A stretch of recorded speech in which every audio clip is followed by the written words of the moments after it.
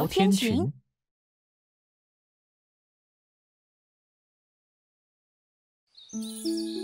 这是我在9周1号群里的第1条消息。前辈们好呀！是哪位前辈上线啦？前辈你也好。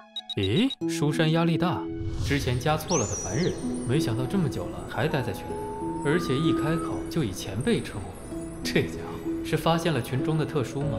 北河前辈您好，雨柔子，谢谢你的2箱药材。是宋前辈。雨柔子，你叫我宋书航吧。我只是意外被黄山真君加入了群的普通人。说起来，我为什么会被误加，还是因为我的聊天账号只和你的差1位数的原因。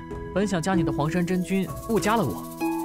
宋前辈这么一说，我才发现原来我们的号码只差1位数呢。看来雨柔子这姑娘说的，在江南市遇上的群里好心的宋书航前辈，就是这书山压力大。书航小友，你既然开始在群里发消息，就说明你从雨柔子身上看出了什么东西了吧？宋前辈从我身上能看出什么东西？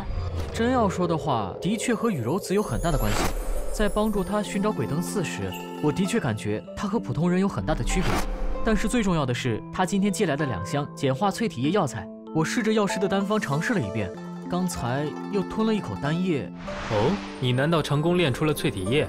一个普通的凡人得到药材，按着单方自己就成功炼出了丹液。炼丹药啥时候变得这么容易了？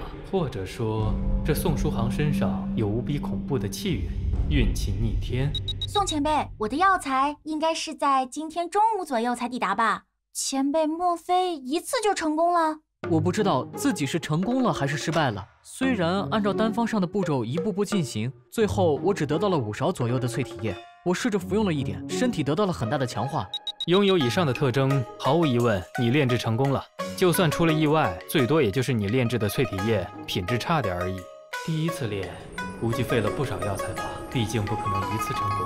相对来说，其实我更想知道，书航小友，你炼出淬体液炼了几炉，几次成功？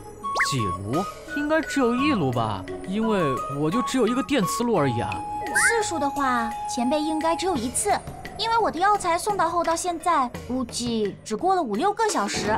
1炉还1次就成功了？当年失败到倾家荡产，还摸到了淬体液的炼制法门，人是人比人，气死人呢！书航小友，你刚才说的电磁炉，难道是新型号的炼丹炉？有这种型号的炼丹炉吗？不，只是威震公司出产的家用型12号电磁炉。电磁炉不是炼丹炉，就是那个烧菜用的电磁炉啊，是的。那丹炉呢？你用什么丹炉？炼丹炉非要说的话，应该是火锅盆吧。火锅盆？什么型号的炼丹炉？等下，让我冷静一下。你不要告诉我，那火锅盆就是那吃火锅用的锅吧？就是那个。我能爆粗口吗？你们3个都搞完了，我搞什么去？看我的绝招！是时候你出马了，药师兄。在，交友，能描述下你炼药的过程？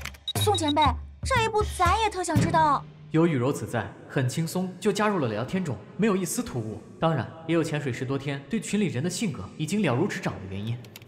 没问题，我就大约描述一下。我先是在锅中放了人参切片，然后加了1瓢水。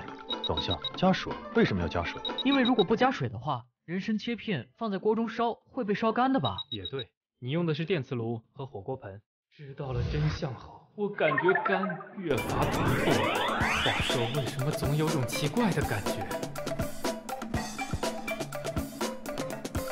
为毛炼丹要和电磁炉和火锅扯上关系啊？直到第41味药材时，转眼间就蒸发了1/5左右。我也遇上过这样的情况，本天师也是如此。因为这一味药乃是引子，一投入就代表着最后的提纯开始，而你们刚炼药，火候时间掌握的不足，就会造成这种情况。想要避免，需要经验的积累，没有捷径。